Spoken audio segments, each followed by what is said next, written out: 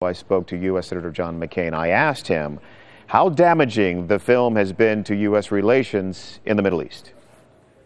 Thousands and thousands of things are on the internet and pictures on Facebook, and look, you'd have to try to impose some kind of censorship in America and in the world, which would be absolutely impossible. We try to have people show restraint, show good sense and taste, and not insult others' religion. But I also think you can make an argument that just because somewhere some obscure person insults Muhammad or the Muslim faith, that's an excuse to go out and kill Americans, I think is just ludicrous. In fact, it's an insult to our intelligence. It is extremists who are playing on the emotions of average citizens who are deeply religious for their own political gain. And that's what this is really all about. We should go after those people who are inciting the violence. What are your thoughts on the reaction to the violence from the new Egyptian president, Mohamed Morsi? There are some who say he was strong to criticize the film and the filmmakers, but not as strong to criticize the actions of those who attempted to breach the embassy walls in Cairo. Well, he did condemn those demonstrations. I think the key to this will be whether the Egyptian government, and they have plenty of soldiers, protect our embassy and those personnel that work there.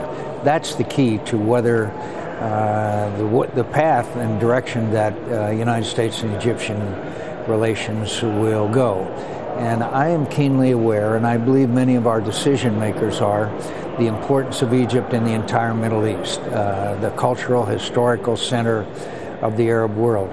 It is not in the United States or Egyptian interest to see some kind of breaking of our relations and animosity. But I can tell you that there are a lot of unhappy Americans today. Yeah, just a couple more very quickly, Senator McCain. Maybe you can help me understand some of the criticism that Governor Romney has received over his initial response and then later responses to what happened on Tuesday in Cairo and then later in Benghazi. He has been heavily criticized in some quarters. Can you help me understand why that is the case? Well, one reason is because we're nearing the final stages of a presidential campaign.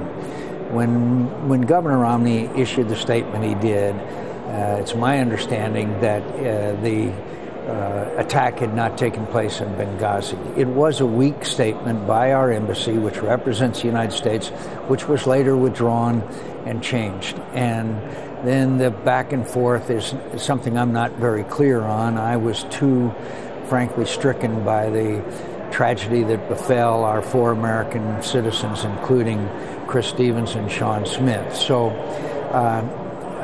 I think that Mitt Romney is saying what I believe, and that is the United States is weak. They are withdrawing.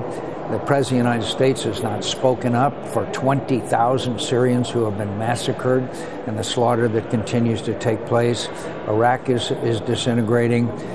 In Afghanistan, all we do is announce that we are pulling out. And I know, because I visit the region, that the leaders in the region believe that America is weak and withdrawing, and they are having to accommodate to that new situation. So I wonder, finally, is this the moment for a real foreign policy discussion in this election cycle in the United States? And do you expect that if that conversation takes place, that it might be a substantive one? Well, I think it's very important to do so. One of the debates, I believe the first one, I think is October 3rd. The theme is supposed to be foreign policy. I'd like to see and have recommended that Mitt Romney give a broad foreign policy speech, including taking in what's going on in the Asia Pacific as well as the Middle East. And I hope that he will do that. And I think that debate needs to be had. You and I understand Americans are war weary, focuses on economy and jobs, but we just learned in the last couple of days that what happens in the Middle East is still vital to American national security interests. And you and I haven't even talked about the Israeli-Iranian nuclear weapon issue.